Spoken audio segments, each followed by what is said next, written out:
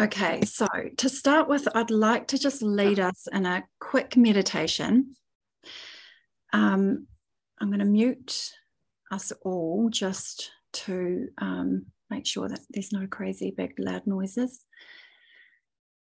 Yeah, I'm going to lead us in a meditation that's just going to help us to kind of center and open up our energy and feel a bit of a connection with the universe and just get in a nice, yummy space, basically let go of what we've been doing today and enter into a bit more of a heart energy. So if you could just now close your eyes.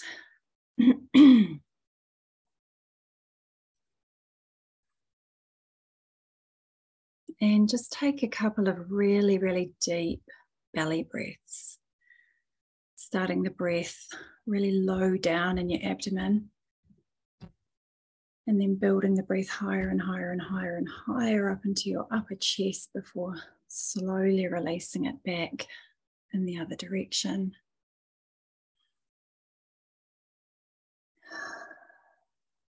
Taking a couple more deep breaths like this, just really letting go of everything you've been doing up until this point, thinking about and planning and worrying about.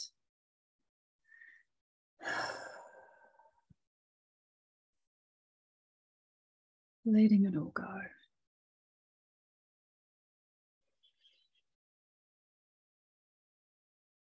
And bringing your attention into your heart.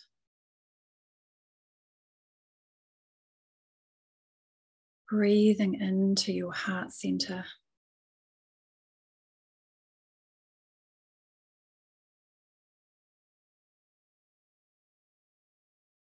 Imagining that there is a light in the center of your chest, a beautiful light that as you start to breathe into your heart, this light becomes brighter and stronger.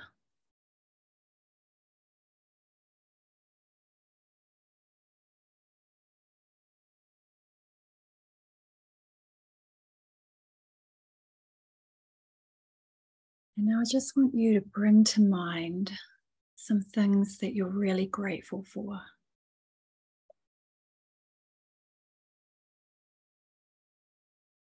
And it can be the simplest of things, like the sun, like the ability to walk or see, like the coffee in your cupboard or the toothpaste in your bathroom.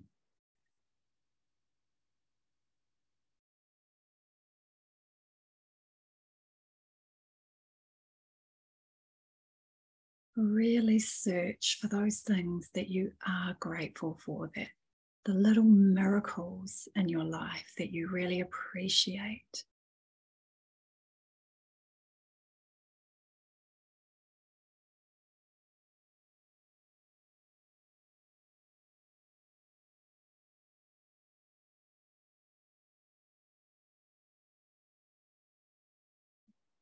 Focus on these things. Keep counting them, thinking of new ones, letting them come to you and feeling the change in your heart and the expansion taking place in your heart as you keep thinking of what you're grateful for.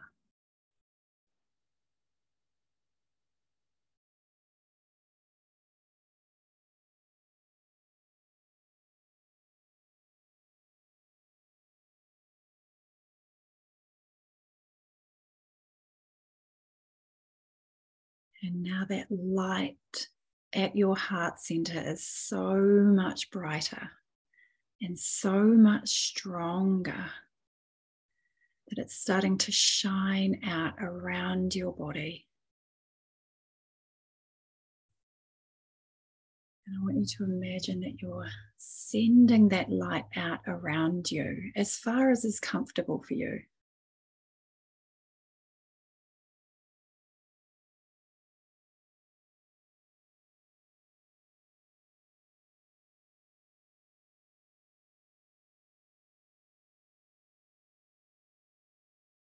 And in your imagination, picture all of us 12 sitting or standing in a circle somewhere beautiful in nature. all of us have this amazing light at our heart center that's bright and radiant.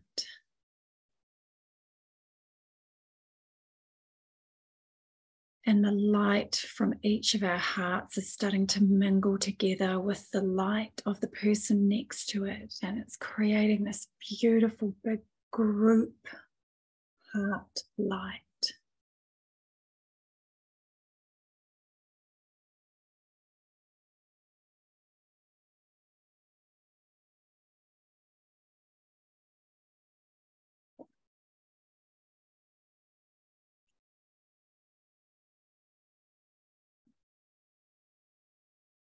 We're giving thanks and gratitude for this group, for this moment.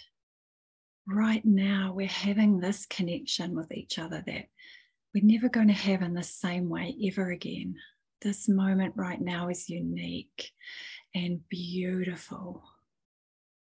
Giving absolute thanks for this one moment we're in right now with each other. Feel your heart growing even bigger and send that love around our circle.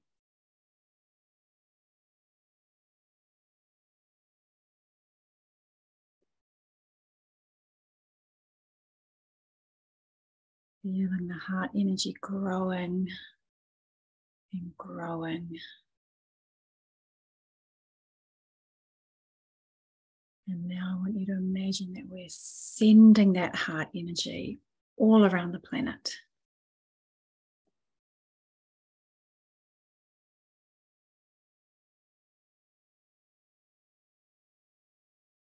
And it is touching and intermingling with every single person in some way.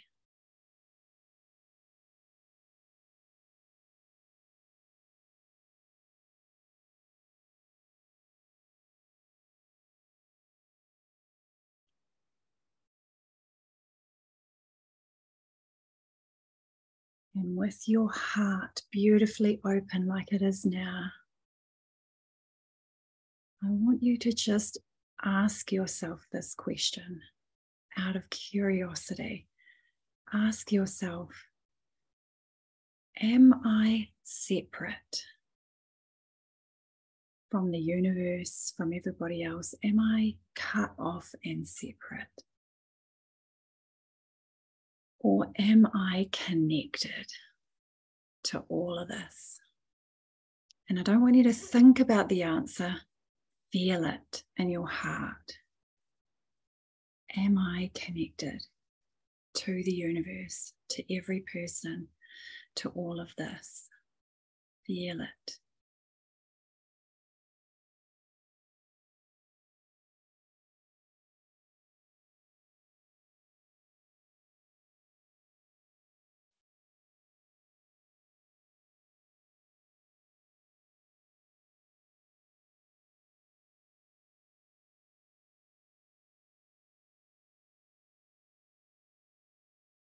Okay, well done. So slowly deepening your breathing.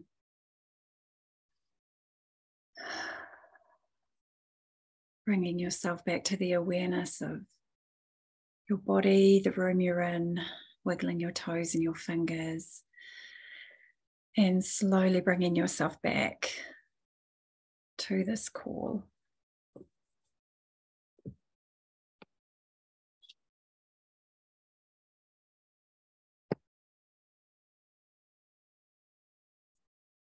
Okay.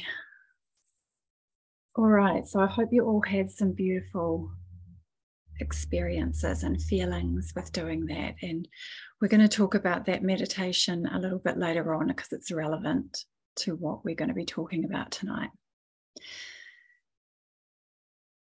Okay, so in order to understand what letting the divine lead really is, or kind of could look like, let's first of all talk about what it isn't. So I'm going to share my screen with you. Now, I know that quite a lot of you are quite, clued up and all of this stuff. And that's so cool, because I can't wait to have some discussions with you about this. And I'm sure the way that I am going to explain this is it's going to help you to see it, from slightly different angles than you usually look at it. So it's all, it's all good. It's all the same beautiful learning. Okay, so what letting the divine lead isn't? So basically, as a general reality, this is kind of what it's like for most of us on the planet at the moment. We're going around and around in these loops of thought, feeling, experience, and belief, and around and around and around in this, where we have a thought about something, and then that kind of brings up a bit of a feeling in our bodies. And then with those thoughts and feelings, we tend to attract to us a result or some kind of experience that then gets us to form a belief that then the thoughts come out of again, that then generate the feelings again, that then have a very similar result or experience, and that cement even more deeply the belief. And around it goes. And let me just check this chat. Oh, you can't see my screen? Oh, shoot. That's weird. What are you seeing at the moment then, Tina? Just seeing you and everyone, unless I've got the wrong view on. Can anybody see my screen? Is anybody else not seeing my screen? Oh, just me. Okay. Oh, wait, someone else has written. I'll check my settings. I can see the screen. Okay, yeah, check your settings.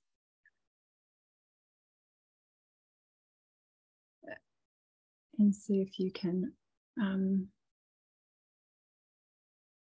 I don't know how to fix that. Does anybody know how to fix that? You can unmute yourself and tell us if you do know. I'm just looking at my display. It's probably just connected somewhere that I haven't seen yet. So it's all good. All right. Well, I'll carry on, and I'm hoping that you're going to work that out. All right. So we go around and around in these loops. And as an example of that, let's say we have the thought, I can't afford it. Like, could be anything. I can't afford that plane ticket. I can't afford that car. I can't afford that, I don't know, cup of coffee. Could be anything, right? I can't afford it, but that's a thought. I can't afford it. And how does that thought, make us feel? What feelings does it generate? Well, for some people, it could make you feel powerless. You could feel angry or jealous of people who can afford it. You could feel desperate. You could feel complacent or hopeless. There's a lot of different ways that could generate this, depending on what person, your own personal circumstances. There are these feelings that are going to come out of that. So then with that thought and those feelings, we tend to attract things to give us, the experience of that. So, we have accidents, don't we? Like, we could have a small car accident that could cost us a couple of grand to fix, because bloody fixing cars costs a lot of money, and some people don't have insurance, and and these things happen. So this can happen, and then what happens? Then we have this belief, well, I'm not worth much, I'm always broke, that. So then we come back to thinking I can't afford it, which makes us feel this way, and then we create all these other little accidents where our money always seems to be bleeding out of our bank account due to this and that, and pets and cars and house stuff or whatever it might be. But it just keeps reinforcing the belief that I'm not worth much, I'm always broke, kind of thing, which creates the thoughts and so on and so on and so on, like around and around and around in this loop. And sometimes we don't even know that we're doing this a lot of the time, do we? It's something that can be like quite unconscious. And I know that a lot of you guys have realizations when you're stuck in these things, but there are some things that you haven't had realizations about, and I haven't had realizations about, and they just go around and around. And here's another example. So someone might think, well, I need to lose weight before I can meet anybody. You know, I kind of would like to meet somebody one day and have a relationship, but I don't look good enough at the moment. I've got to lose some weight, you know, before that can happen. And if that thought's going around in their head, then they might be thinking quite critically about themselves and feeling critical and frustrated, but lonely as well, and angry with themselves and needy and lacking and unsatisfied, and also pressured to lose weight, and then a feeling of kind of self-disgust. So there's this awful like cocktail of feelings going around and thoughts that of course is going to make them push them into a corner, and then of course they end up binge eating just to try and feel some love, which they get from food.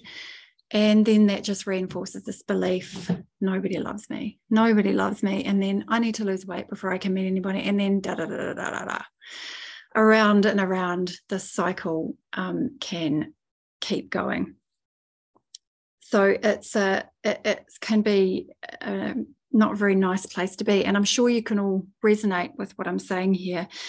And sometimes we don't know, like I said, that we're doing this until we have some kind of a crisis, which, you know, a health problem or a relationship problem, or somebody dies, or we have a car accident or something like that. And then we go, oh my God, I've got to look at what I'm doing. I've got to look at, I can see now that I was kind of building up to this because of the way that I was thinking and feeling and believing about my life. And we kind of have a wake-up call sometimes, which snaps us out of these programs that go round and around. But otherwise, we can just be sleepwalking around in these programs that just go round and around, and it's nothing new. It's the same thoughts, the same feelings, creating the same stuff, having the same beliefs, and it just goes round and round and round on autopilot, because that's what the brain is designed to do. It's designed to make things automatic. And so it just goes on and on and on until we have some kind of an intervention. And for these people, like, well, ultimately, these beliefs that these people are thinking and believing are not the ultimate reality. They are not the reality, right? But they are these people's reality. They've made a reality out of this belief and these thoughts and feelings that has become real for them, you know, because they've given it power, and they now live inside of their own self-imposed limitations. But it's not the reality, because it's always changing, you know, it's always fluxing around, and lots of different people are having lots of different realities like this. So it's not the ultimate reality, but it's very real for them. So I just want to ask you guys a couple of questions, and if you could just throw me out some answers.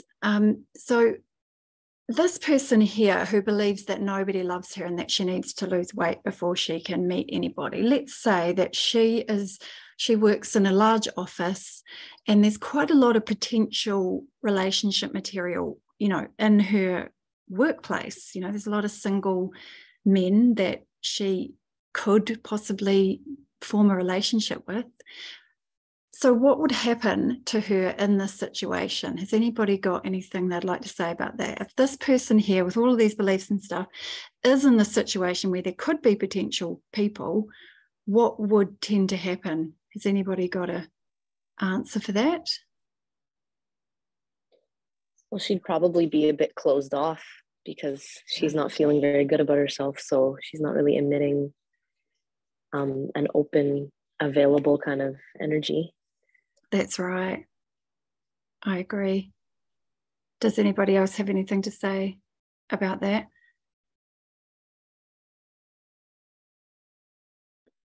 She might not even see the potential because she's so closed off and so focused on herself. Or she might, you know, take them and be like, oh, they'll never be interested in me. I'm horrible. You know, that kind of. Exactly. That's so true. It's like that kind of going around and around kind of becomes like a block, isn't it? It's like a screen that all that she can see is that. She can't even see those opportunities when they're actually there, because this has clouded, like this has become her reality, and it's totally clouded over her perception. So what about like this person who feels, not worth much and feels like they're always broke, and that's kind of become a belief. What if this person decided to start their own business? I think that you get the picture, don't you? And I think you can see that they're gonna sabotage it, aren't they? They're going to probably keep having accidents or keep making mistakes, which cost money, just to keep perpetuating this belief that they have. So it's kind of a really self-defeating situation to be in. And we kind of got to ask ourselves, well, if I'm just going around and around in this stuff, then is there actually free will here? Where's the free will? If what I'm operating on are these old beliefs and these thoughts that come out of the beliefs and the old feelings, and it's just this program loop that goes around and around, then is there free will in that? It's something to consider. Is it, it's just like a whew. So where carry on, Jen. So where does programming from outside come into this? So if you go back to the previous slide, so which one? This one here. So I can't afford it. Oh yeah. Like you give the example of somebody starting a business. Like I've done this. I've started a business. I've believed in myself, but those around me, and I think this is one of the reasons I left Ireland, didn't believe me. And who did I think I was that could make it? And that's not your place. So you could have your own belief, but the influences from outside, you actually let those in too. Yeah. Yep. And I guess that is a factor, isn't it, to always be aware of. But I guess essentially, it's your choice whether you agree with those people or not, isn't it? It's your choice whether you take that on. And I know that it does make it harder if you have all those people around you, but sometimes the people around you act as mirrors as well, like sometimes what we think people are kind of insinuating towards us can be what we actually deeply kind of feel or haven't admitted that we feel about ourselves. And so it's sometimes a bit of a mirroring thing that happens there. But I have certainly found that because my family don't even really know what I do or kind of have a deep insight about that. And so I just kind of don't tell them all that much because it's just too conflicting for us to have those conversations. And I used to let that bother me quite a lot. But now I just think, well, if I'm totally comfortable with what I'm doing, then they are, and they are. And that's the thing. If I'm completely comfortable with running a business and doing what I do and whatever, then I find that gets reflected to me on the outside, and people tend to just mirror that back to me, So it's an interesting conversation. Yeah. And so why? Oh, one other question I wanted to ask actually before we get to why we like this is, if there's a whole planet of people going around like this, like just in their own personal programs that are going around and around and around and around, and they're not really thinking anything new or anything fresh, it's all just the same old stuff, creating the same old stuff around and around, what is the impact on our world, to have this happening? Does anybody have anything to say about that? We're just looking at that, this the picture you've got there. Yeah. The visual of the circle, which is, the energy of that loop they're in, which totally creates that energy of blocking that light. Yeah. So you've got a whole world going around with their light dimmed. Yes. And losing their connection to their true self. Absolutely. And then what does that do for the world in general, the whole, population, our whole global kind of consciousness when we're all doing this? Does anyone have anything to say about that? this is essentially just lowering vibration. It's lowering frequency. Yeah. And when we get stuck in this, so you can look at this and you can see that advertising, marketing, all the things that tell you that you're not good enough, everything that capitalism sort of puts out there to make you buy material shit, actually all just lowering the vibration of the world, because it's constantly been fed to us that we're not good enough. We need to be this, or we need to be that, or we need to buy the latest thing or whatever. Yeah. Or we need a diet or whatever. Yeah. So that the net result is lowering vibration of the planet. Absolutely. Okay, so, why are we like this? Why are we like this, for God's sake? The reason is because we've lost connection with this. We're so up here in our heads, going around and around in these blimmin' loops that just create all these dramas and thoughts and feelings and on and on and on and on and on and on and on, that we kind of forget what we really are. That our heart is not only an amazing. Sorry? Oh, sorry. No, I'm just talking to my trucks. They didn't go to bed. Oh, do you want to mute yourself, Christina? Yes, sorry. Thank you. Cheers. So yes, we lost connection with this, and I don't just mean the heart. I do mean the heart, but I also mean our eternal nature. We forget who we are when we're going around and around and around, and the problems and the thoughts and the beliefs and the blah, blah, blah. We forget that actually there's a part of us that is completely indestructible and undamageable. There is a part of us that never left home, never left its source, that is still completely one with that and carries on lifetime after lifetime and body after body. There's this essence energy to us. There's an eternal nature that we all have, and it's as simple as kind of thinking, well, it's the awareness that I know that I am here. There's always an awareness that I am, isn't there? No matter what's going on and all the changing sphere of my life, there is an essence, there's a spark at the center of me. And just knowing and just having that time to connect with our eternal nature is so, so important, because it takes the power away from all of this stuff, and coming back to our heart, which, as we're going to see, is very, very important to letting the divine lead.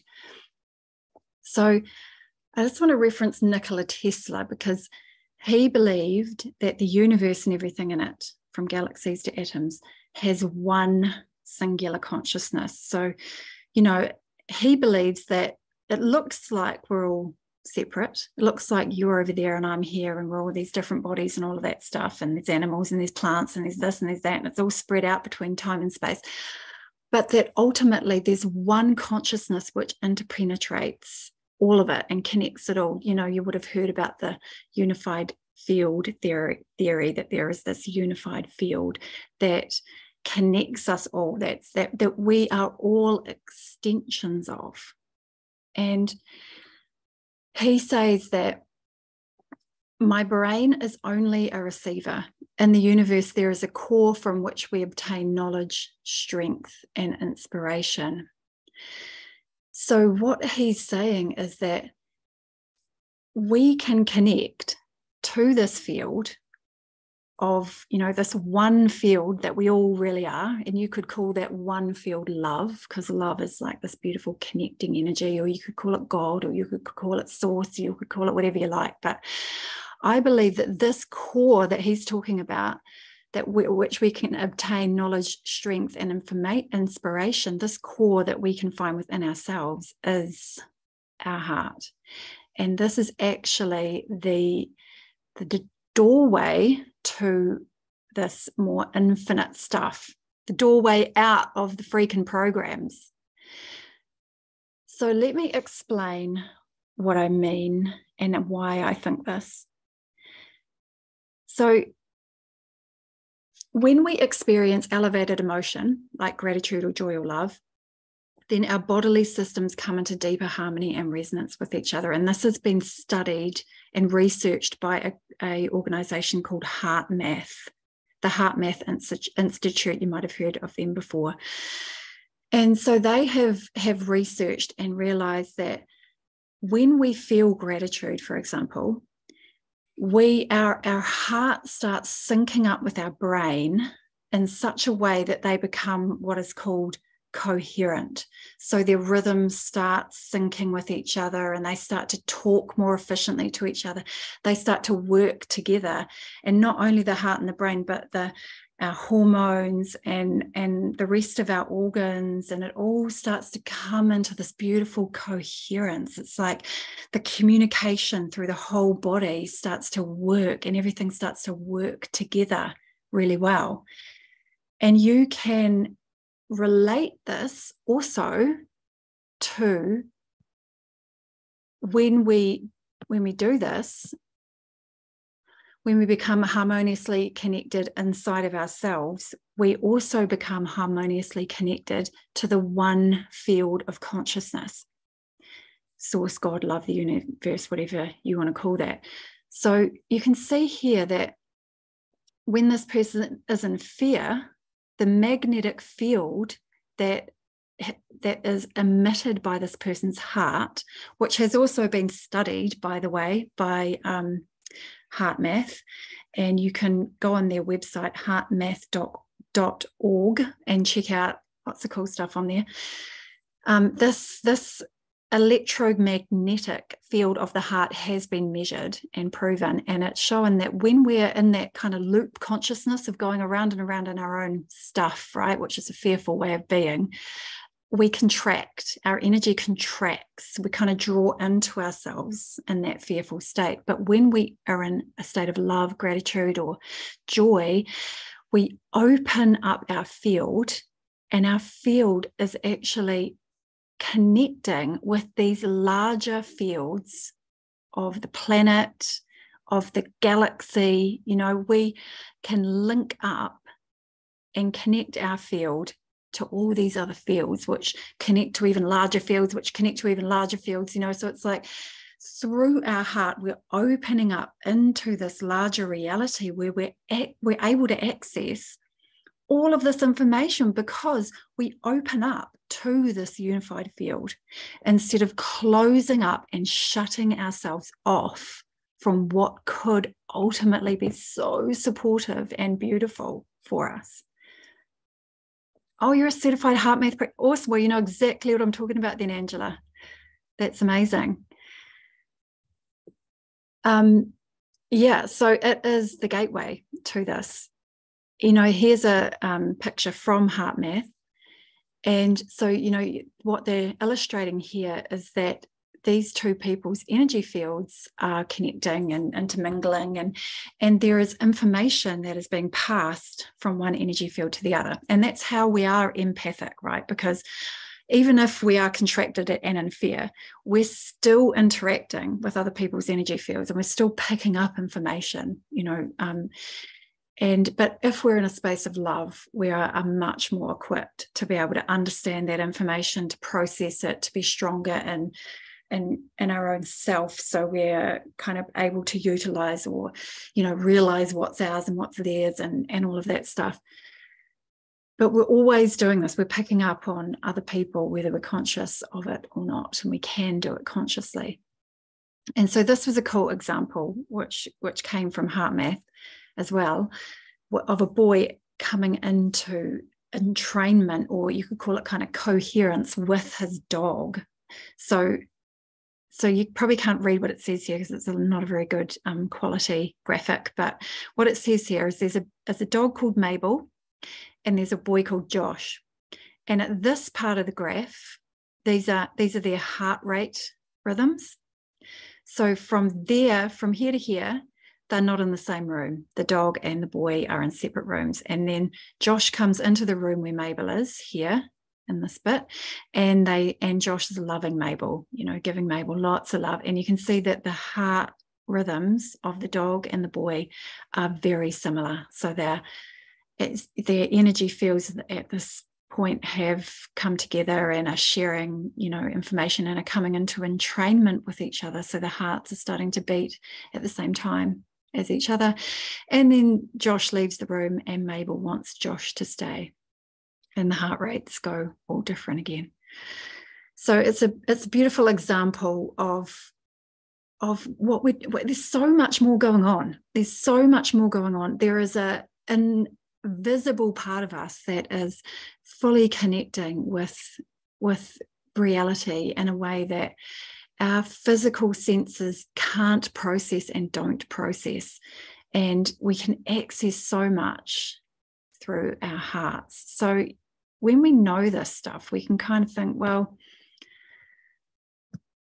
what would be the wisest energy to be in, to make decisions from?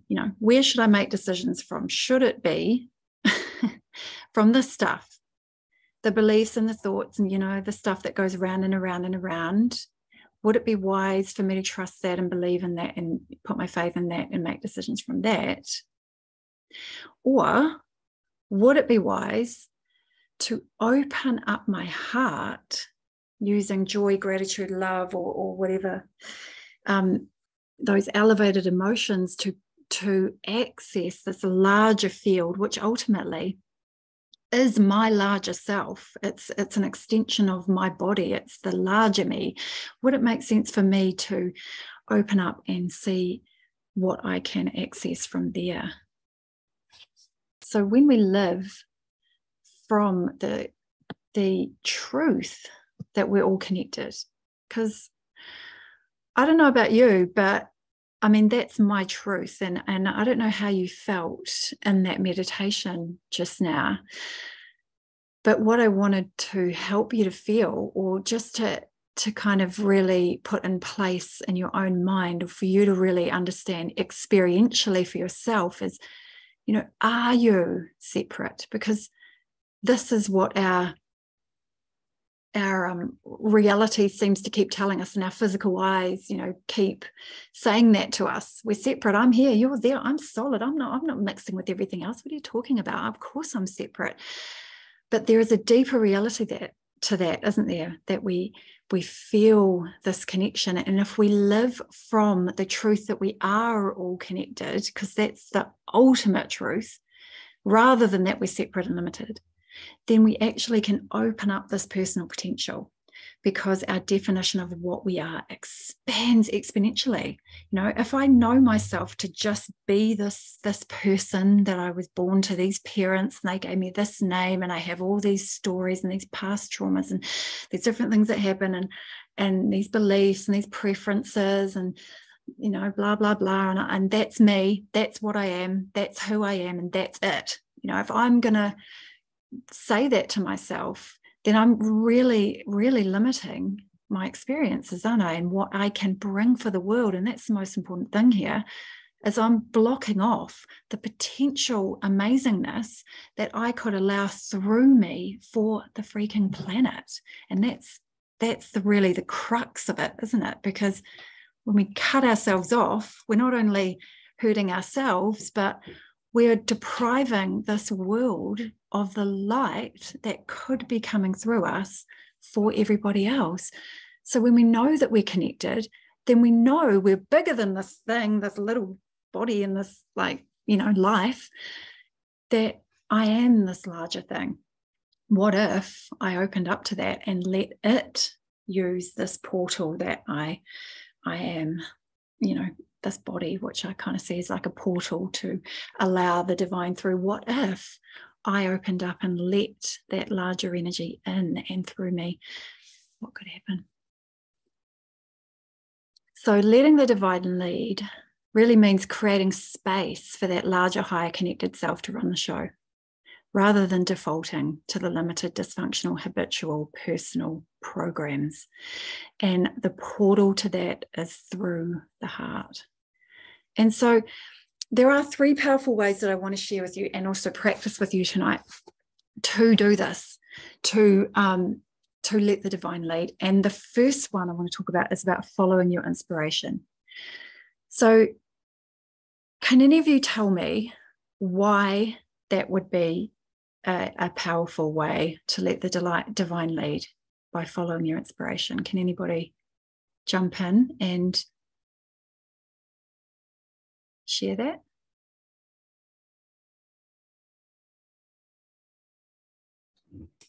That's sort of coming from the universe. It's from without, and comes into our inner being without our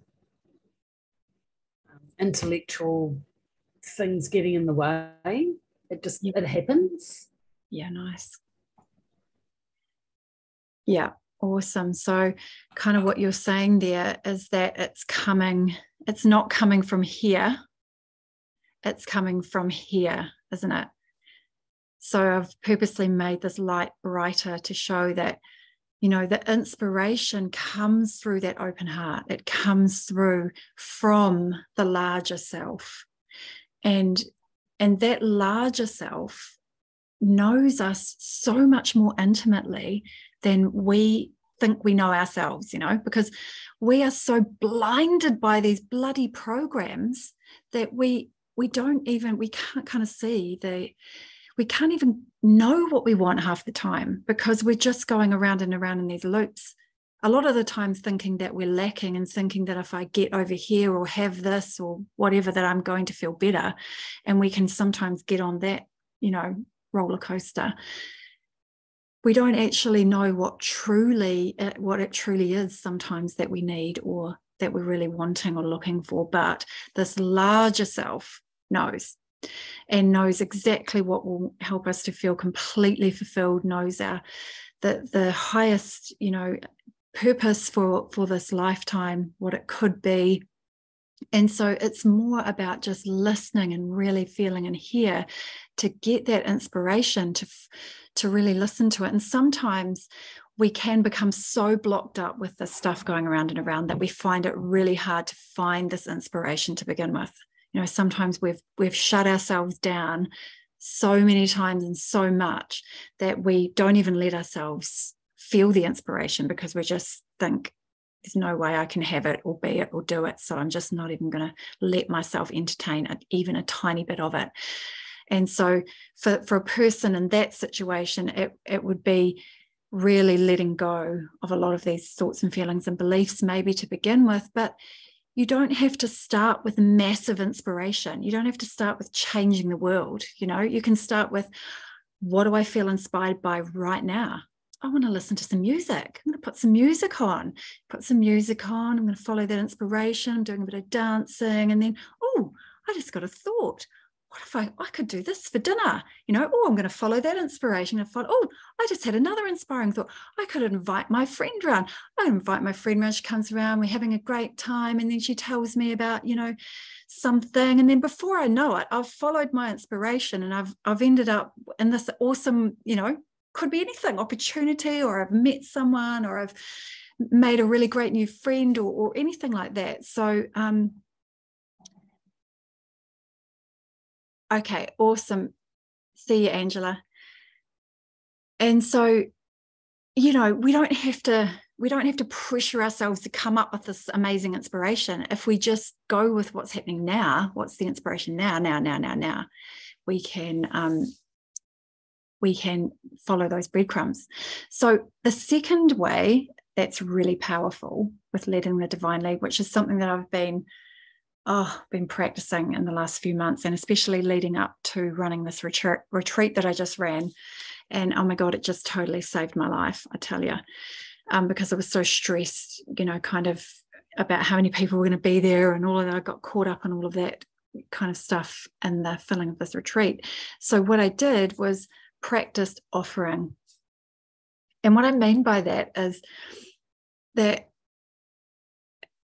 when we get inspiration, right, because we all get inspired every now and then. Oh, hold on. We all get inspired every now and then.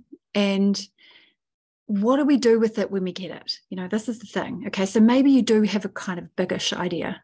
You think, oh, I could start this business. I could do this training, or I could create this charity, or I could, you know, we have some beautiful big idea that's a win for everybody, and it just feels so amazing. So you get that inspiration. So then what do you do with it?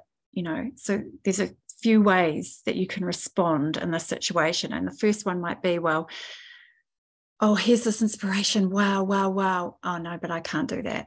There's no way I can do that. I don't have the money. I don't have the time. Who the hell am I? Who's going to listen to me? I've got no experience. I'm a nobody. Nobody wants to hear from me. I can't do it. You know, so the self-doubt completely taken over and just shut down that idea completely. So that's one way that we could respond to inspiration. The second way could be that we have this amazing idea and they're like, oh my God, I love this idea so much. I'm going to do it. I'm going to write this list. I'm going to do this tomorrow. I'm going to do this the next day. And then I'm going to do this. And I'm going to make sure I have it all done by Friday. And then I'm going to, and you go off on this crazy tangent and just try and get it all done. And it's all your responsibility and you're doing it all on your own and it's all on your shoulders. And guess what happens when that happens is that you burn out big time and you'll find yourself just completely not able to function because you just absolutely exhausted yourself with all of that energy. And so that's not really a good way either. A really good way, though, the third way is to offer it. So the third way is we're using our wisdom and saying, I have this amazing inspiration. And it's going to be that for the higher good for me and for everybody as it comes through me. But I understand that this inspiration isn't me. It's not the personal me. It's not those stories. You know, it's not that round and round and round stuff. It came from my larger self, from more of a divine energy. And therefore, I'm not going to grab onto it and try and make an identity out of it and say, it's mine, it's me, look at me. I'm a failure if it doesn't happen. I'm a success if it does happen. Look at this thing that I've done. It's all about me and so on. Instead, I'm going to say, this is yours, divine. Thank you for inspiring it through me. And I say, yes, I will allow it. I will definitely work with you on this. And in order to do that, I'm going to give it back to you. You inspired this through me. You know exactly what to do. You know how to line things up to make this all, you know, work out in a really beautiful way. So I'm not going to burden myself with it. I'm not going to carry the weight of it and, you know, make my life all heavy because of it. I'm going to give it back to you. And I'm going to stay in alignment and I'm going to wait for the inspirations because I'm going to get those ideas coming to me and they're going to feel fun. And they're going to feel like flow and I'm going to follow them and it's going to be a wicked ride. It's going to be so much fun. But whenever I feel myself going into stress and struggle and strain, I know I've taken it personally. I've said, it's mine. I've got to, you know, make sure I look good here with this and it's all about me. And at that point, I offer it back. And so it's this kind of like process of continually offering it over and allowing the divine to take care of it while you stay open and just follow the inspiration as it comes, follow the breadcrumbs as you get inspired to talk to that person, you know, whatever.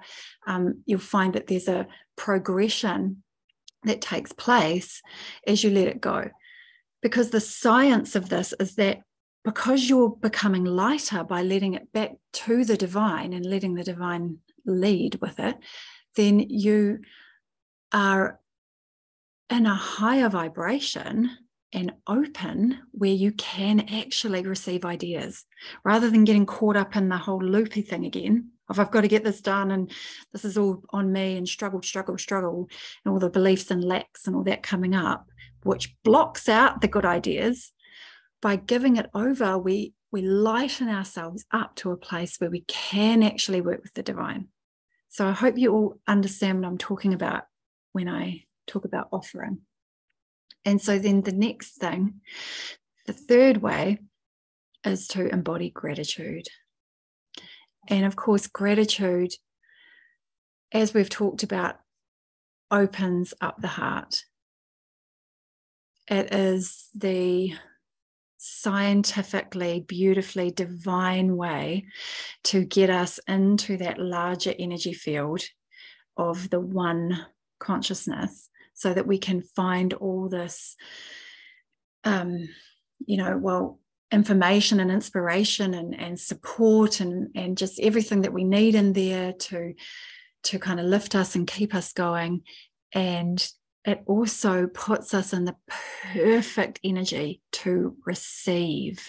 So gratitude is a extremely powerful thing to practice. I reckon, at the highest vibration that we can access in this form.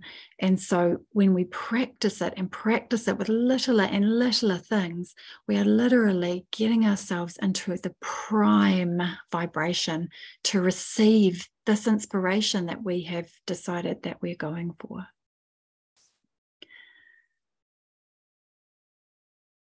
So hi, how's everybody feeling about that? Who has something to say?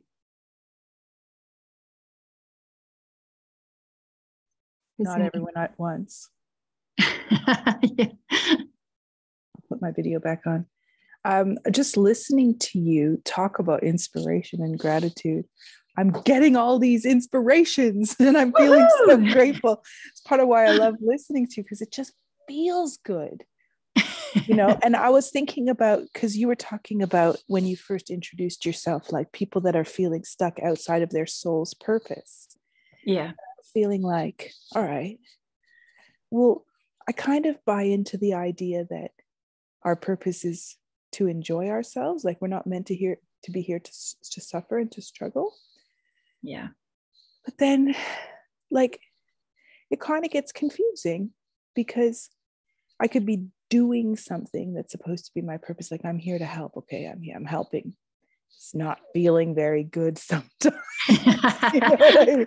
Like, isn't it supposed to feel good, or it's not my purpose? So I'm kind of exploring in my mind, and maybe you want to speak to that, Susan, if you have something to say, like, about why I can still be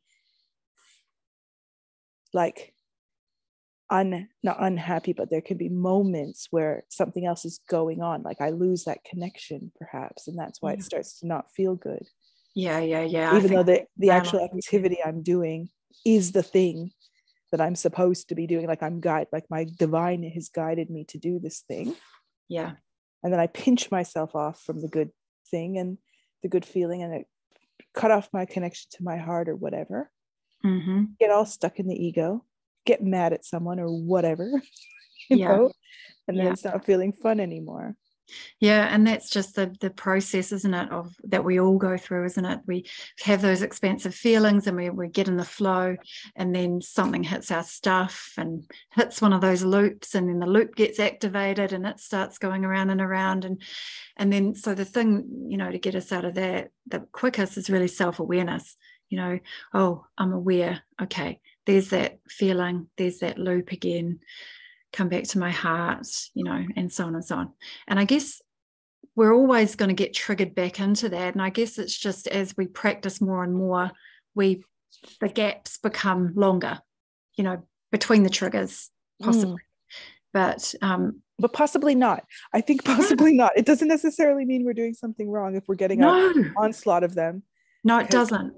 Because that could just be the life circumstances at that particular time, Exactly. Which, as you know, I stepped into the fire, so here I am.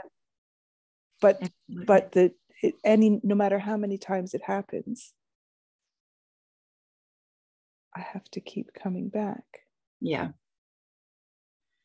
absolutely. And I think that through practicing gratitude for the past kind of month or so, like on a real regular, I feel like I really feel like it's shifted my vibration in such a way that things just aren't bothering me as much at the moment. But I don't know. I mean, I invite you all to play with this. And I've heard lots of people say, in their own lives about practicing gratitude. I've always thought, practicing gratitude, yeah, blah, blah, blah. Like everybody does. Everyone talks about that. It's like so overdone, right? But freaking heck, man, it is a science. I'm not joking. Like, it really gets you in that field, and it freaking opens up your heart, and you just are in this high vibration where, I mean, because the ultimate thing is that we want to feel that we've made it, right? Because we're all trying to get somewhere. We all think, well, I need to do this and that because that's going to make me feel better. But ultimately, it's that amazing feeling of gratitude that we're trying to get to. It's that amazing feeling of gratitude that we think we need to do this to achieve, but we can just feel it now. And if we just feel it now, we just start to feel so at ease with all of it, and just like, I've already made it. I've already arrived. I don't need to get anywhere. Look how fucking cool this is. Look at this. Look at this. Oh my God, I'm so happy, and in that energy, oh my God, I feel like you just start to attract, awesome stuff without even really doing anything or thinking anything about it. And I don't know, maybe in that energy, don't get so triggered, but I don't want to stand by that completely, because I know that in the human experience, we are here to go through all the range of emotions. We're not here to hide from them, unfortunately, as a lot of us would like to do. We're here to, I believe, just allow them to be as they are and let them through. And the cool thing is that even when we have gratitude for those shitty things we don't want to feel, we let them through. Like, if I'm feeling something yucky and I think, oh my God, I am so grateful that I can feel at the moment. I can actually feel this. I'm in the moment with myself. This is a profound freaking moment I'm having right now. This thing's coming up. This is so beautiful. If I can trip myself into that, my heart literally opens up and absorbs whatever it is that's coming up in my body and just goes, oh, come here, and loves it into just complete deliciousness. It's not even a problem anymore, so like, I just think there's so much we can do with gratitude, that it's this amazing healing power that we have kind of untapped. So I kind of went above and beyond what you were trying to ask there, Susanna, but no, you actually totally like went right into the next thing. I was inspired because I used to talk about radical gratitude, which is like literally being grateful for the shit. yeah. Because, and I was thinking it's like a muscle, because like gratitude is available, but sometimes it feels hard to kind of access it. Like, it's like, like I can think about things, but I just don't feel it. Yeah. But then I think like the more I practice that radical gratitude of being grateful for the shit, the more it's like, it's there. It's like accessible. It's always there. Yeah. Because and not because like there's always something to be grateful for. No. It's not like, oh, I'm grateful for the cloud because then it'll rain and then the flowers will grow. No. I'm grateful for the freaking cloud that makes me feel terrible and dreary. You know what I mean? Yeah. Like, I'm grateful for the growth, I'm grateful for the challenges. I'm grateful for that person who pissed me off, that showed me that I have that energy. I'm grateful for it's all so beautiful if you can. It's just that being in that one moment, when this one moment is never being repeated. And I think it's just a magical magic. Thank you. Yeah. So I'm so glad you carried on talking, because it was like perfectly right what I was on the tip of my tongue as well. Did anybody else have anything they want to share or ask about that stuff we just inspiration? How do you trust it? The inspiration? How do you trust the inspiration? How do you trust the inspiration? Well, okay. Because it feels good. That's how I kind of trust it. It feels fun. It feels flowing. It feels exciting. And that for me is more trustworthy than something that feels scary or fearful or, cautious or contracted or something. But I think, it takes a while to be able to really go with it, though. I mean, possibly if it's something that you're quite new to, because it does kind of feel like you're being asked to believe before you see, quite a lot of the time. And as human beings, we thinking usually that we are physical, we often want to see things and have proof before we will believe and follow, along with something. However, when we start working with our spiritual selves and those higher selves and starting to tap into that larger energy, it's the freaking other way around. And that's why we've got to get used to it. It's about following what we don't see, but what we feel, rather than believing what we see, And so we've just got to get used to that. And the best way to start to trust it is just flip and start doing it with small things. And then you'll start noticing that, oh, wow, this happened and maybe I can trust, and then go a little bit bigger and a little bit bigger. And yeah, like that, I would say. Yeah, it's just, I know I jacked in, I just handed in the resignation 2 weeks ago. Oh, cool. And I have nothing to go to. And I've just this trust that something will come, something will happen. Well, okay. The amount of what was it that inspired you to hand in your resignation? And keep talking. I'm just going to turn my light on, okay?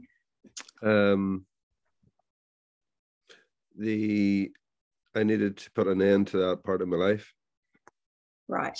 I was still working in Palmerston North, and I was flying from Christchurch to Palma. Mm-hmm. And the company wasn't aligning to my values. Didn't like what it stood for. Yeah. So have you got an inspiration about where you're going now, about what you'd like your next steps to look like, or what you'd like to step into now? Yeah, I think so. But it's just, cool. I've so much on the line that it's really, it's scary. It's freaking scary, isn't it? It's scary. Yeah, it is. It is. And that's why this is perfect for you to be here tonight, because we're going to do a meditation in a minute that can help you move into that next bit that you're heading towards. Mm-hmm. Has anybody else got anything they want to say about the information that I shared? Anything you want to ask or comment? I think I agree with you, Susan, that inspiration feels good. Sometimes if you don't go with how you're feeling, it'll come back, and you know that when it comes back that you have to do it. If you're not going to do it, it'll hit you in the face till you actually listen to what's actually going on. Yeah. Or somebody will come up to you and sort of say, well, why haven't you done this? Or why aren't you doing that? And you're like, I was just thinking about doing that or going to do it. So yeah, that's what I've found about inspiration. It just feels good to do. And so, like if you close your mind off, you don't want to do it. However, if you just open up and sort of just go with the flow and relax, and get into it, it just feels right. And sometimes you think, well, why didn't I do that beforehand? Or why didn't I let myself do that? It does happen, eh? Yeah. My chooks are in bed, so that's and I think the more that we allow the inspiration through and we allow ourselves to go with it, the more comes, and we can just find ourselves getting on these rolls of the inspiration, and that's kind of living in the flow. It's a beautiful place to be. I feel like that's where we all kind of want to get to, it's that beautiful flowing kind of state that we can live in. All right, so if no one's got anything else to say or ask, then I just want to lead you guys through another meditation where we're going to practice these three things. So we're going to access some inspiration and practice offering it, and then practice gratitude. So we're going to use the muscle of our gratitude to magnetize this beautiful inspiration to us. So is everybody ready for this? It looks like you're all muted. Good to go. All right. So closing your eyes again. And just taking a deep breath, letting go.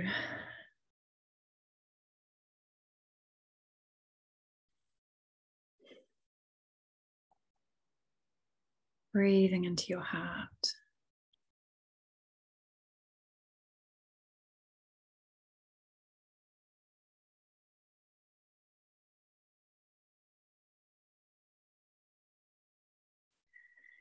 And as you breathe into your heart, just remember that beautiful light that you felt in there at the beginning, in that first meditation.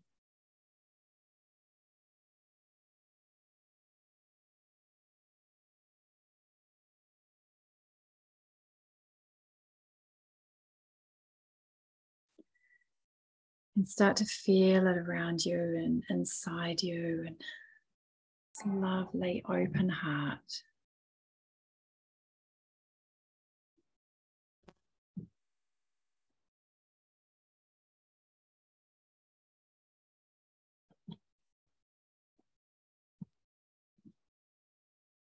Imagine that your heart is opening to that larger self, that larger consciousness that you are.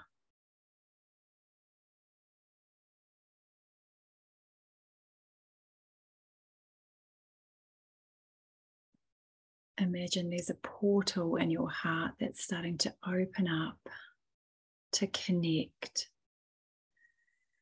with the whole universe.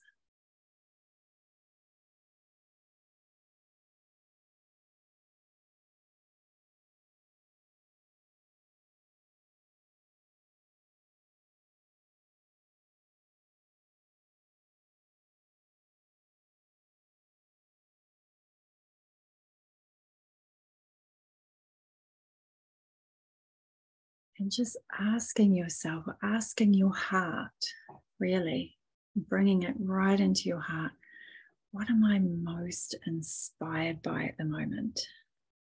What's really inspiring me? And it doesn't matter if it's small or big or whatever it is. Breathe into your heart and ask that question.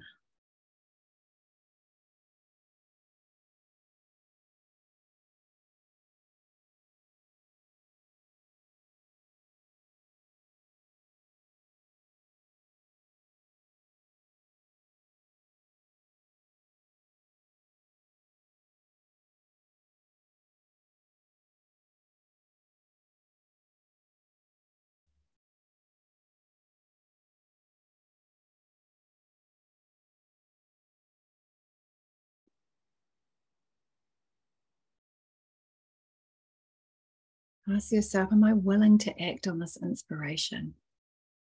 Am I willing to follow this prompt from my divine self, wanting to partner with me? Am I willing to say yes and go for this ride, this adventure?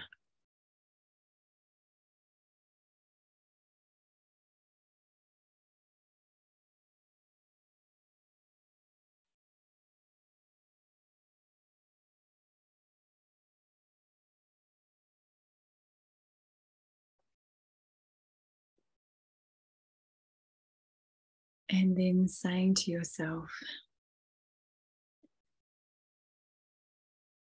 I agree to step in this direction with you, divine self. I really want to experience this inspiration working through me, and I want to be a vessel for this, for the world. I know that you, divine, know exactly how this is going to play out. Me, the limited mind or the lower self, doesn't know that.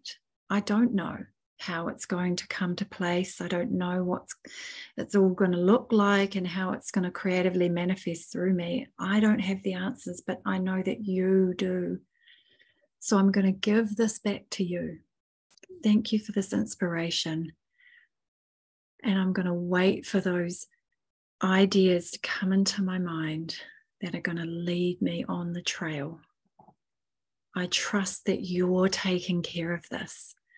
You inspired this through me. Therefore, you can do it. You are taking this on. And I'm not holding on to any heaviness about it, any weight about it. I totally trust that you've got this. And I'm going to stay happy, stay aligned, keep my heart open. And I'm just going to go with the prompts as I get them.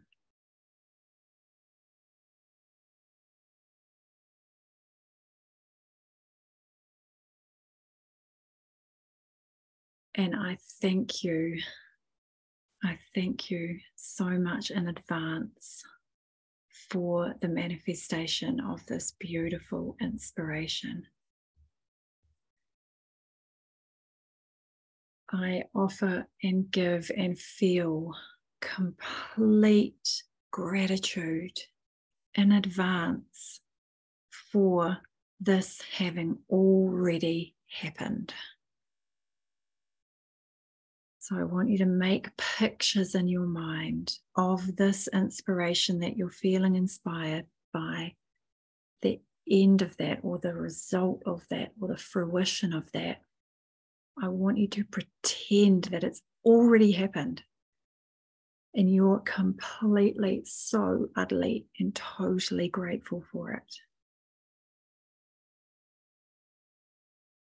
And just make believe, just really get into your imagination and just pretend it's happened.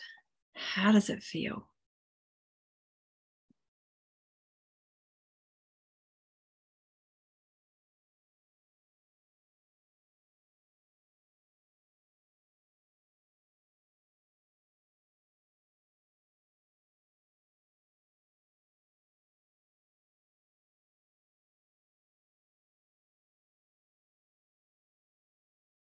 Saying thank you, thank you, thank you for this beautiful materialization. Thank you for the fact that this has happened. Thank you. And really feel your gratitude, your deep gratitude for this outcome having already happened.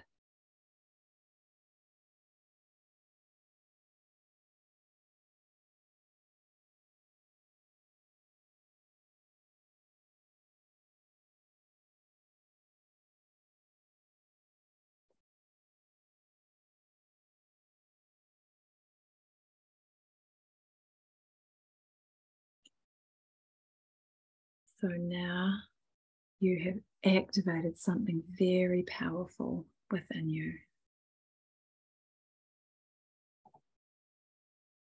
And from now on, this inspiration is starting to flow. This idea, whatever it is coming into material reality. And any time you start to feel in any way stressed or struggling about it or straining or worried, that is your instant trigger, your wake-up call to come back into alignment, to open your heart, to give it back to the divine and let the divine take care of it, to give gratitude and come into alignment, and to just act on the little fun, exciting prompts that you're getting, staying in the flow and moving in this direction.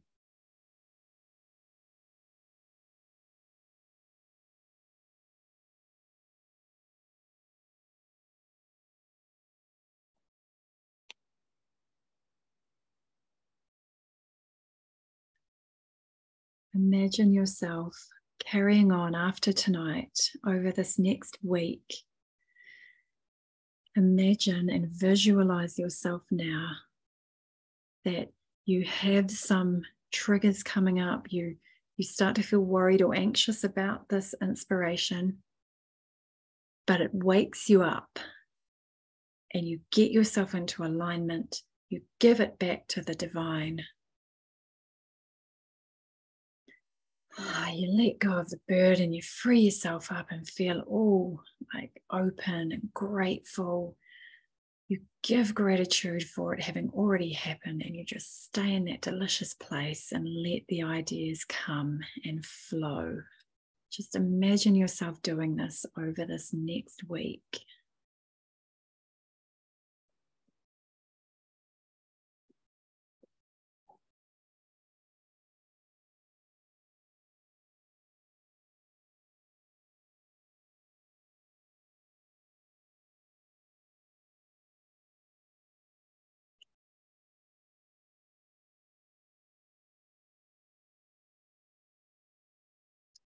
Okay, and then slowly bringing yourself back to everyday consciousness, wiggling your toes and your fingers, taking a deep breath and coming back and opening your eyes.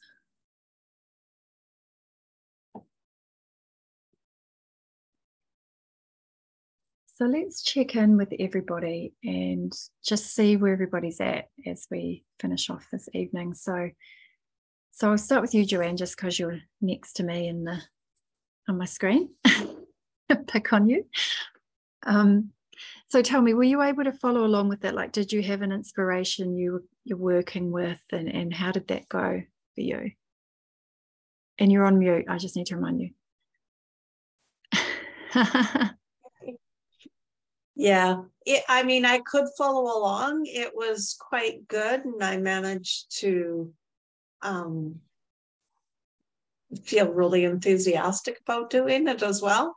Cool. So, yeah. Oh, that's great. Awesome. Good stuff. So what about you, Cherie? Did you have an inspiration you were working with, and were you able to? Yes. So, yeah. Because what I find often, which I have discovered over the years, I can get a lot of inspiration, but it comes from my head. Right. And that's the inspiration that, like, I get really excited about something and like, it's going to be awesome, and I'm going to do this and this and this and this. And then a month later, I'm going, oh, that was a really dumb idea. But it felt really good at the time. You know, it felt good. Yeah. But what I've been learning lately is when I have the inspiration that I can tune in and it feels right. It's not so much the feeling good, it's the feeling right. Ah, that's good. And it's like a real, just a real feeling of feeling right, then, you know, then that's the right decision. So today I had the inspiration a few weeks ago after working online. I've been working online for, you know, since COVID, that I should maybe go back and get in person, and then a sort of a series of events happened where this room came available, and it felt really right, but I was still getting a bit of, it means money, and it means I've got to make sure I can pay my bills, and then there's all the outgoings, and then there's the commitment, and I quite like being at home, and so all that sort of stuff came up, but it still felt right, so I've still gone ahead with it. And I signed a lease today. Oh, which is exciting, but I also have had quite a bit of external input, let's say, from people who are not encouraging. So tonight, this was really good just to reconnect in with that inspiration and feel like, yeah, it's exactly what I'm supposed to be doing. Awesome. And does that help you when you offer it? Like, do you feel lighter when you just... Yeah, it feels like I don't have to worry about that. Yeah. Part of it, yeah. Yeah. So it's like all the things that people are saying to me, like other practitioners and stuff, other naturopaths, you know, the doom and gloom of it all. It's that feeling of I don't have to worry about that. Yeah. It's not my job. Yes, exactly. It's not your job, man. Good stuff. Yeah, that was good. Thank you. All right. Miriam, tell us how that went for you. Oh, it was very nice. Actually took me a minute to like get to land back into my body. So, yeah, right. Well done. You know, I'm the inspiration that came, to be honest, is something that it wasn't anything new, but it's something that's been on the surface of my mind. And it was two things. It was like, one was health, which is like I'm focusing really, really heavily on my health right now, and like cleaning my body from the inside out. And then collaboration was the other thing that came through, and it's something that's been heavy on my mind, in terms of expanding my work and my abilities and sharing my abilities with other people, not just here, but not just in New Zealand, but back home in Canada as well. So that inspiration was like just kind of been peppered in my day-to-day lately, but actually like giving myself space to like let that come through fully felt very potent. And so I'm excited about it, and I feel encouraged, as she said, and I know that I just have like more reassurance that I'm on the right path, but that is a focus for me for now. And yeah, I'll ride that wave. Nice. Yeah. Oh, I could say more, but I'm gonna ramble, so I'll leave it at that. Not rambling. At least, I love me a good ramble. Yeah, thank you so much. Thank you. Nicola, how are you going, Nicola?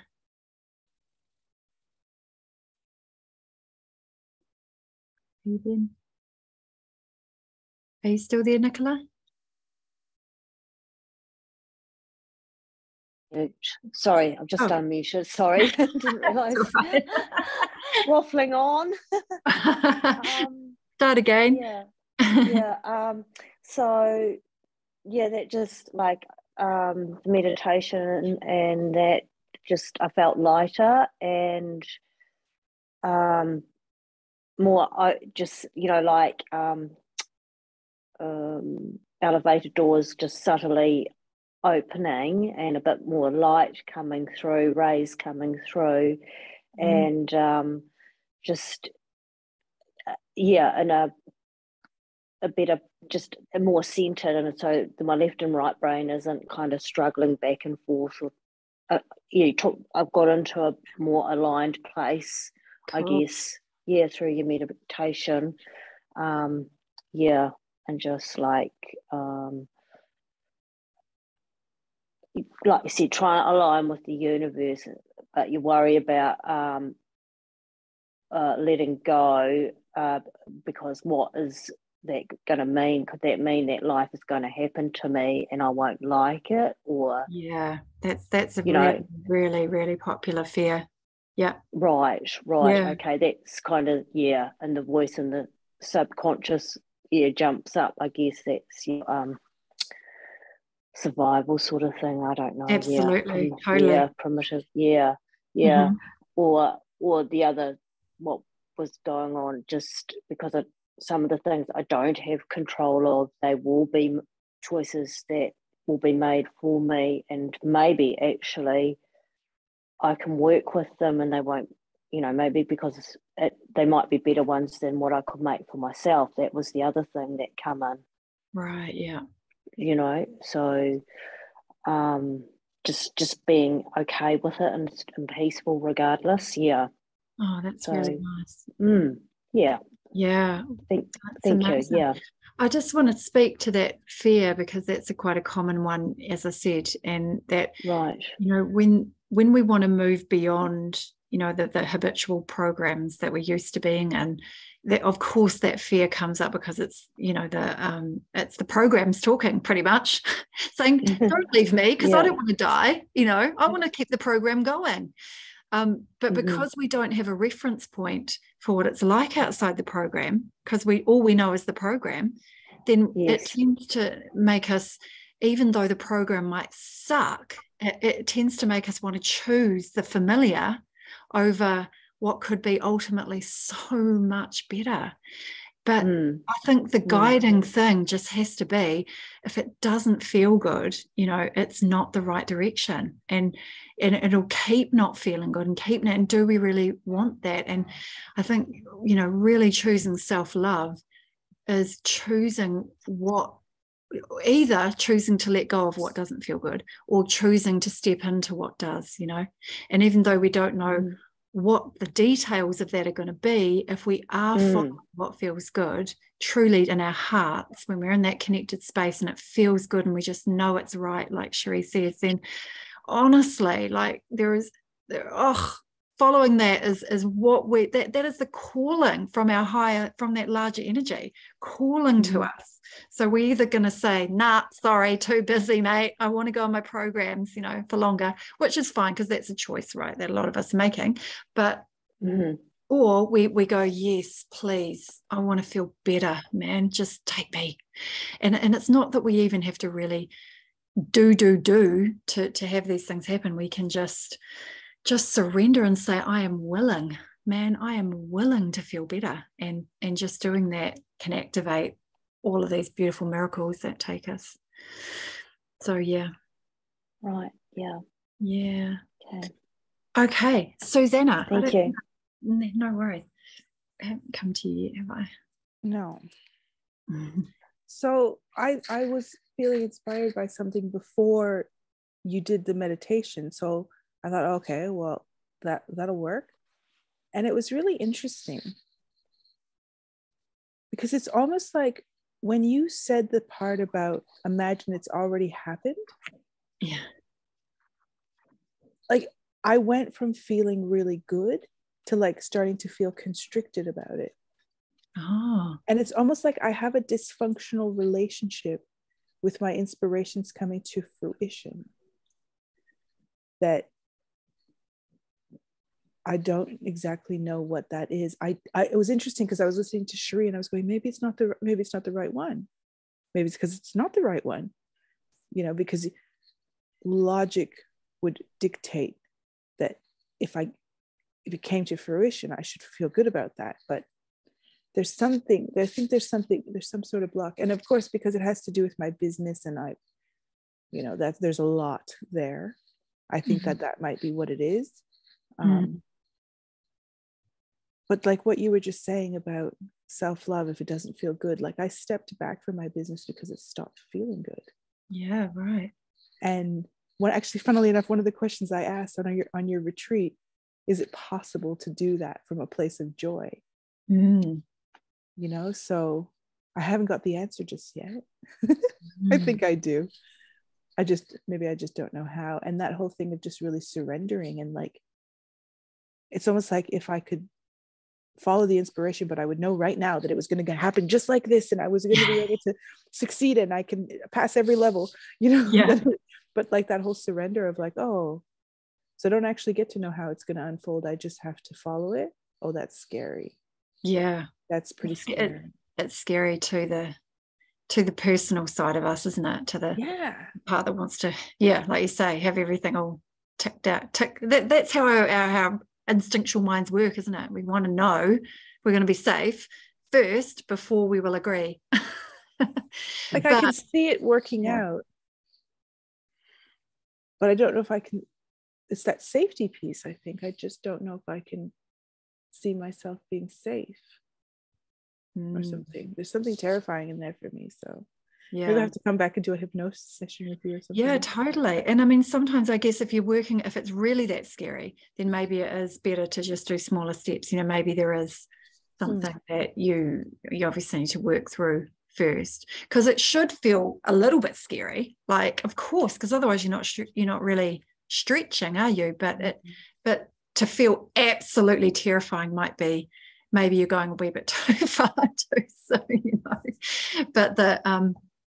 but yeah, there should be a sense of you going beyond a bit of fear, but it's also like really exciting, you know.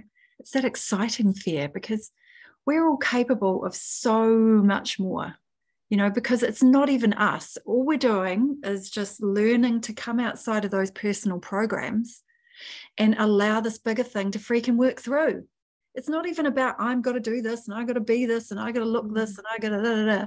It's just about getting the fuck out of the way to allow this other thing, entry, because that larger self has this beauty, juicy, yummy stuff that it's going to share with the global consciousness. And I think that that's kind of the way that we need to start looking at it. When you look at the state of our blooming world at the moment, it's, one of the main reasons it is the way it is because we are all so focused on me, freaking me.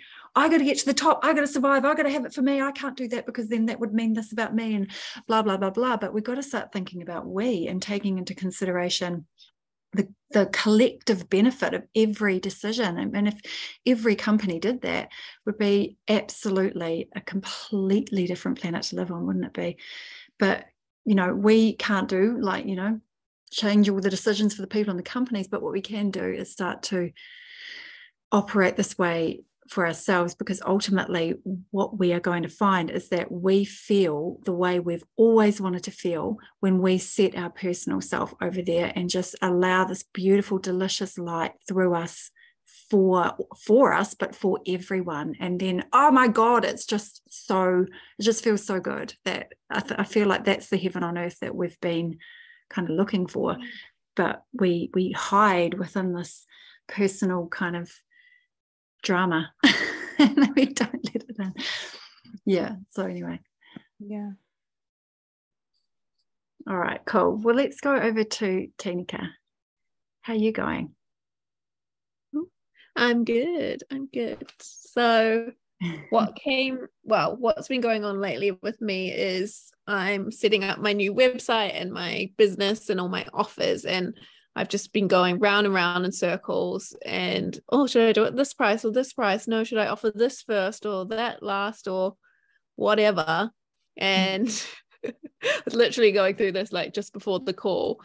And what happened in the meditation was just like, remember like love and fun. Like that's what it's all about really. And just do things that are fun and easy and simple, because there is a simple way of doing it. And it was when I was first doing it, I was like, wow, this is so simple. And I've just complicated it in my head and been like, is this too expensive? Is this not? And just kind of forgotten the whole purpose of what I'm doing.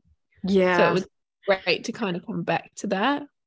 Absolutely. And that's so easy to do, is it's come up into the head and get all caught up in the details, and especially like how much money am I going to make and all that kind of all that detail-y stuff can really, and it's important to think about that stuff for sure, but to be ultimately led by the heart and to allow that and bring those questions into the heart and with your guidance like you've probably been practicing, and it just opens up this whole other perspective that can really guide us. It's so cool how we've got this access to this massive, like the whole one unified field.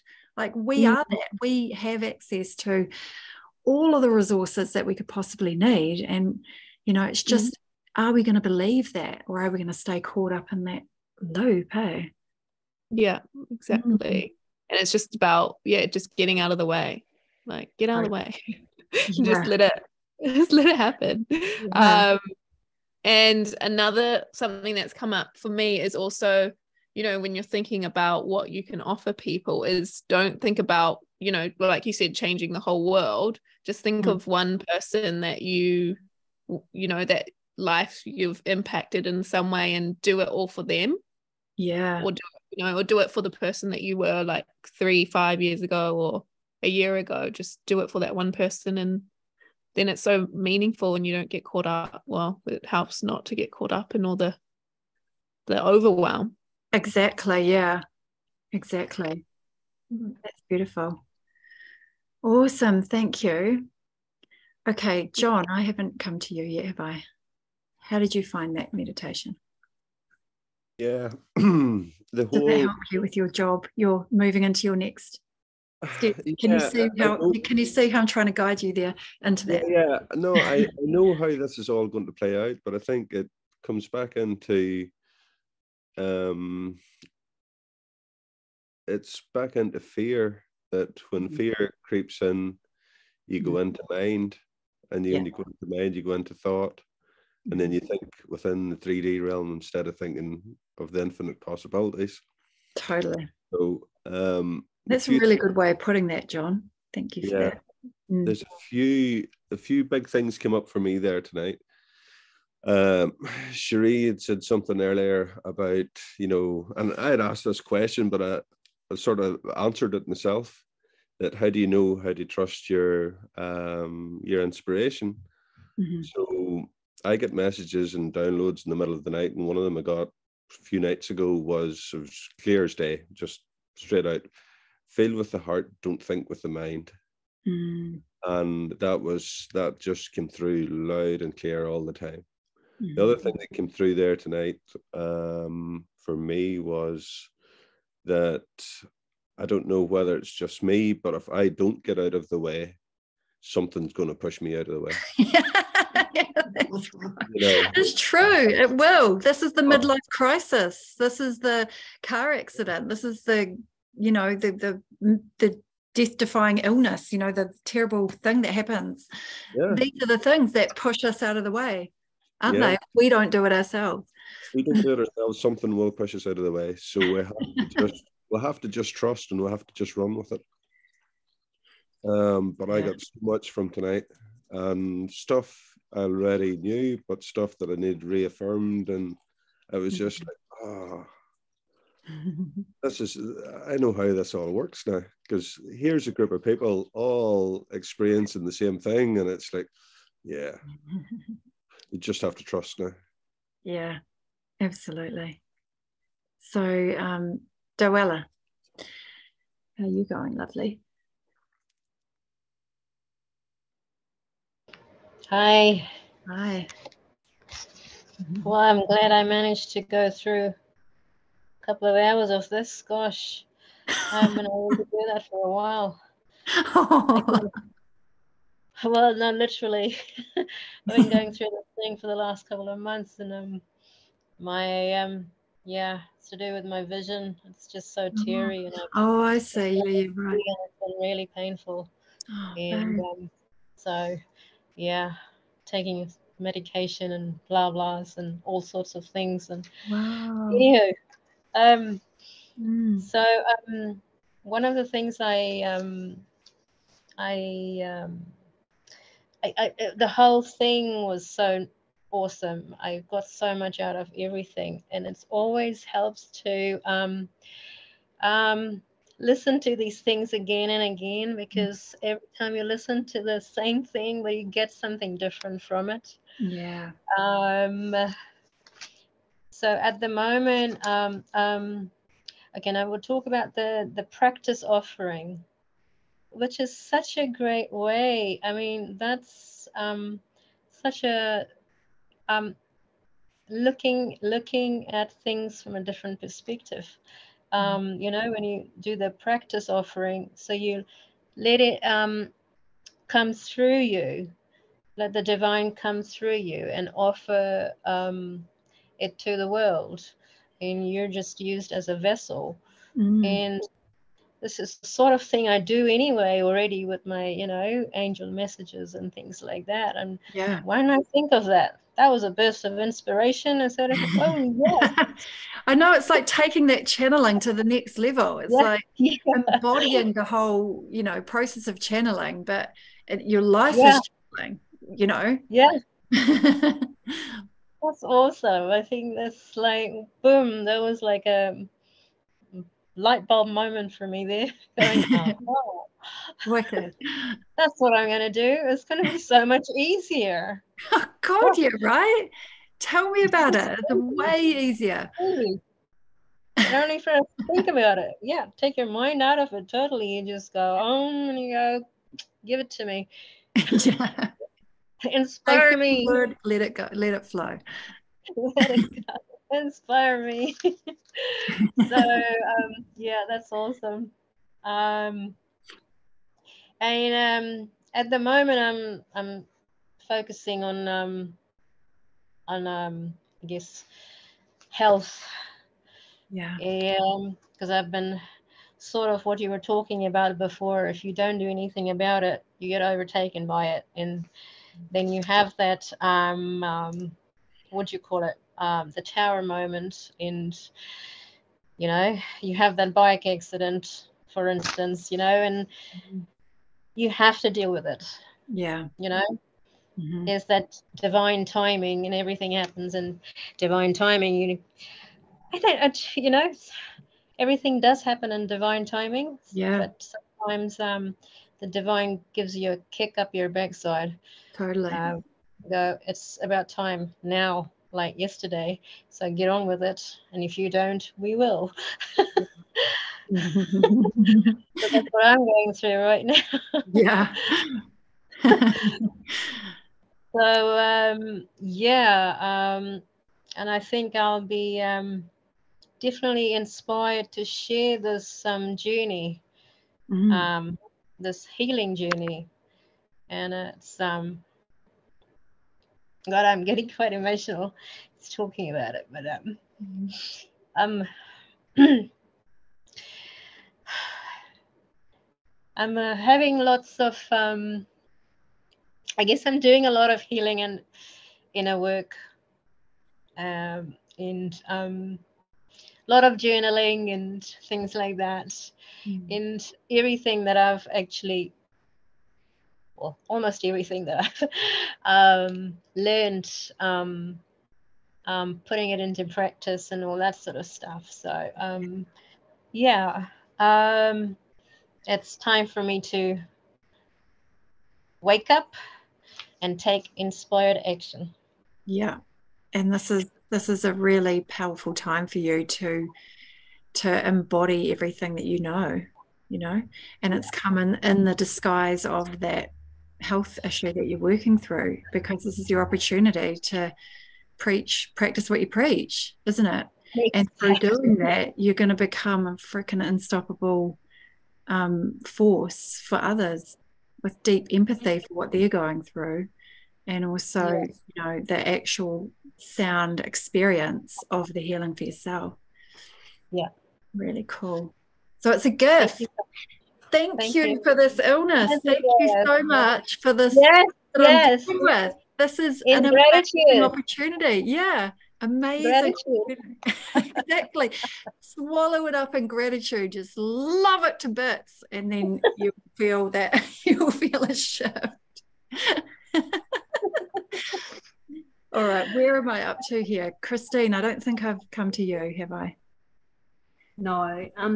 That meditation was really good, because I was thinking about the inspiration that I want to do with the course, the online course that I'm doing, and with everything that I've been going through, I sort of hadn't really had the the inspiration to do it. Although what I've got from that meditation was do it slowly and get through it and do the next stage, what I want to do, so that I can actually do it as a business for myself.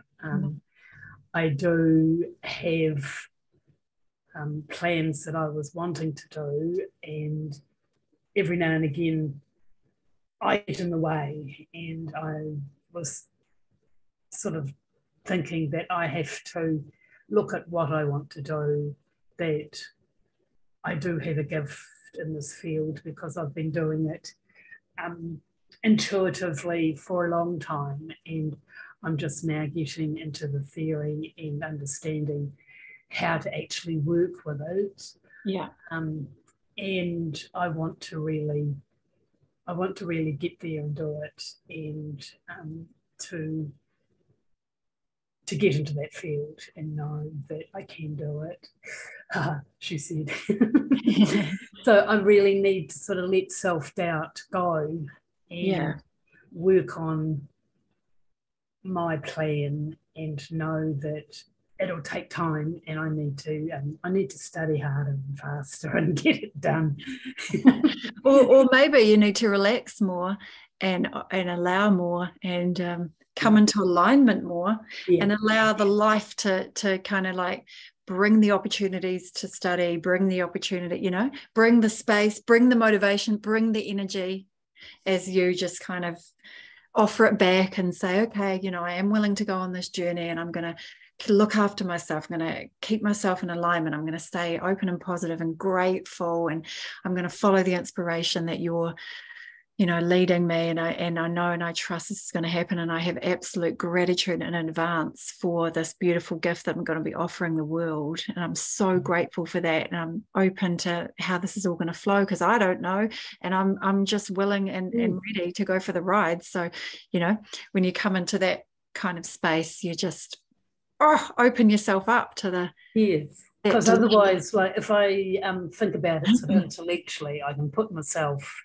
in so many different places where I can't do it, or it's not going to happen.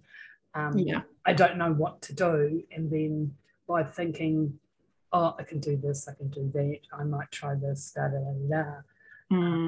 And it doesn't need to be it doesn't need to be sort of an intense business where I need to make my good income and all that sort of carry on. I just want to do it because it's something that I've sort of wanted as a child and not really had that direction to go there. So now that I'm here, it's something that is sort of internally what I want to do.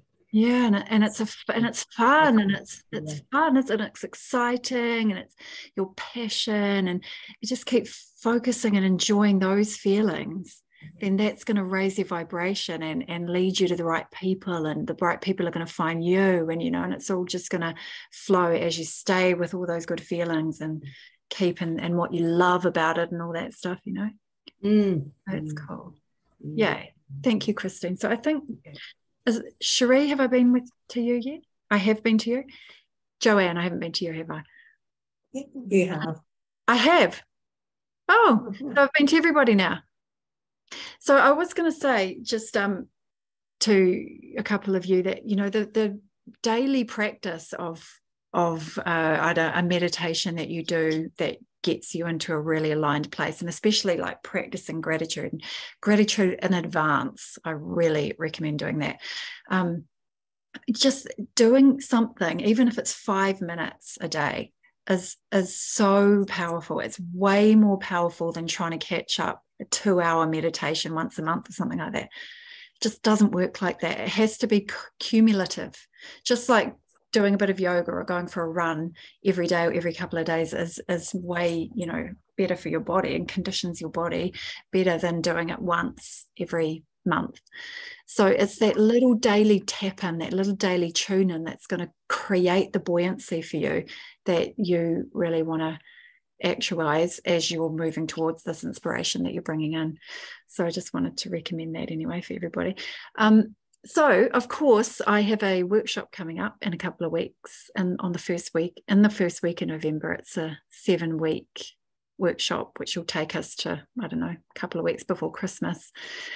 And it's just going to be a really juicy, powerful one where we're going to be focusing on all the stuff we've talked about here tonight, really activating that heart energy and tapping into it in a really powerful way to let it not only bring in the inspiration and the ideas and the information for us and whatever project we're working on, and also, you know, just moving with that inspiration, kind of letting down those walls and everything we've talked about tonight. I'm not explaining it very well, am I?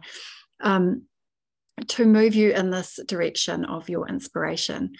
So if you want to be supported to move, you know, forward with this in a way that is, you know, really embodying our larger self, our 4D self, as John was saying, when we focus on the fears and everything, we're really just living in 3D. We're living in the physical, but we are evolving away from that.